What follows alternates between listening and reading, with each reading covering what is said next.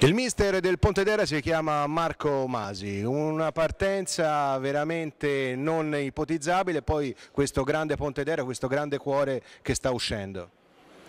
Sì, il cammino è lungo perché con la partenza che abbiamo avuto noi ci vuole tanto tempo per riassorbirla nella maniera adeguata. La partita di oggi credo sia stata una partita dove abbiamo fatto un tempo per uno, una traversa per uno, la solita oltretutto, quindi credo il risultato sia giusto.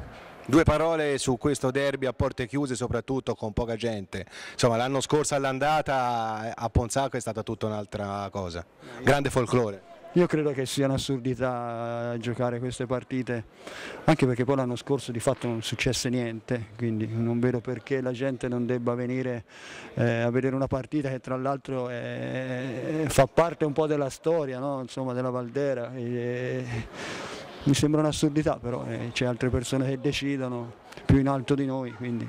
Cosa ha detto ai suoi ragazzi al termine di questa partita?